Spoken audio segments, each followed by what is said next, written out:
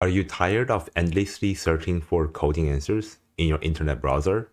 If you're like me, you probably have like 100 plus tabs open with various Stack Overflow and tutorial pages.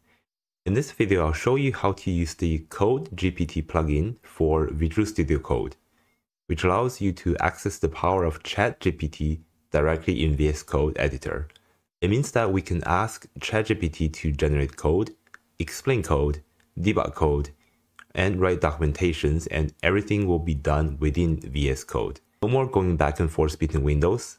So without further ado, let's get started. In the VSCode, click on the extension button to go to the extension marketplace and then search for codegpt. You see a bunch of plugins, and this is the one I'm going to show you. It's called codegpt, and the publisher name is codegpt.co. So just install that. I've already have it installed. This plugin is free to use and it connects to ChatGPT's via API directly. So we'll need an API key from OpenAI. Let's go to OpenAI website and you can register a free account here. After you have your free account, you have a $5 for a free trial. Although the $5 doesn't sound a lot, it will actually last you a very long time. Once we're in the OpenAI account, click on the profile and view API keys. You can click on this button to create a new secret key, and just make sure that you copy the key before clicking away. By using this button, it will copy the key, because once you click away, you won't be able to see the key again.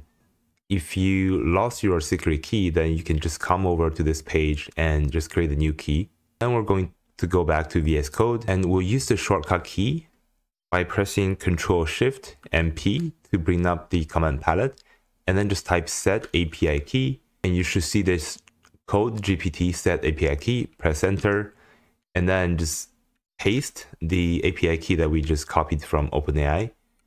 Enter to confirm. So now we're done the installation, and usually I like to reload VS Code after installing a plugin. So let's do that. Go Shift and P and just type reload. So we can change the settings by click on this wheel icon and go to extension settings. By default, we're using OpenAI as the provider, and these are the language models that we can choose from. By default, this is the GPT 3.5 Turbo, which is similar to the ChatGPT that the public has access to. Currently, we can also choose GPT-4 from the list, but you need to request access from OpenAI first. I don't have access to the GPT-4 API yet, so the rest of this demo will be using the GPT 3.5 Turbo version instead. There are a couple of ways to access codegpt or ChatGPT in VS Code, and I'll show you guys all the ways that I know of. So the first way is by using the codegpt plugin window, which we should see an icon on the left-hand side panel after installing the plugin. So click on this, and this will bring up the plugin chat window. So now we can communicate with ChatGPT. The first example I'm going to show is to ask the AI to explain a code. So this is a Stable Diffusion Discord bot that I made previously, and I'm going to copy this code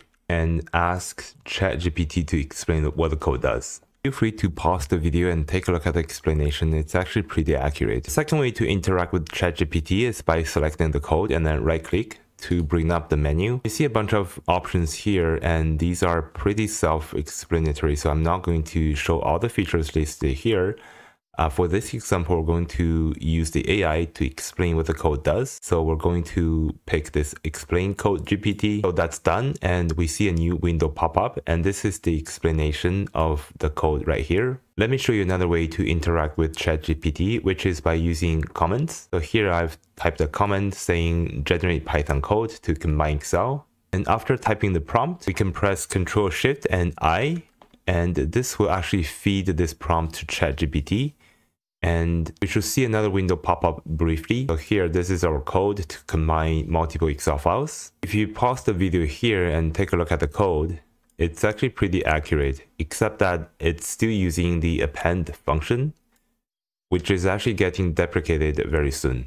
So if you need to combine Excel files, don't use append, use concat. Another way to use the plugin is by selecting the code inside the script. While this is selected, we can come over here to the chat window, and then we can type a prompt. And the plugin is smart enough to know that the selected code is referring to this over here. So here we have it, but it's kind of looking weird. Okay, so after some tweaking, I finally got the code format to be correct. Previously, I was using the Markdown file format, and now it's actually putting the code into a code block, and it's now much easier to read. So as you can see, this is actually the right R code. It's very accurate. Before I end the video, I just want to show you how much it costs to run these models using the API. I did some experimentation on March 19th, and as you can see, I made 32 requests to the API. Today, on the March 21st, I made another 8 requests. In total, there were about 40 requests that I made using the API, and that only cost me like 4 cents. So that's what I meant by the $5 will actually last you a long time. All right, that's everything I want to show you guys today. Thank you for watching, and I'll see you in the next one.